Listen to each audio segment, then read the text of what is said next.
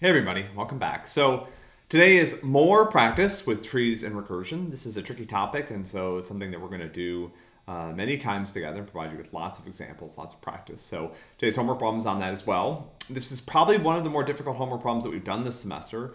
I'm going to leave it open for a little extra time to give you some time to wrap that up. But give it a shot. Ask for help. We'll be there to support you as you figure this out. I know that you can do it. Students in the past have, and you will too. As a reminder, tomorrow is the deadline for the second MP checkpoint, MP1. We will be releasing the third and final part of the MP this weekend, and that'll be due right before break. That'll be the last part of the MP. When we get back from break, you guys will be working on a final project, which will be sort of a custom add-on to the MP that you'll work on with a partner. We'll have more details about that soon. So hope everybody's doing okay, taking care of each other.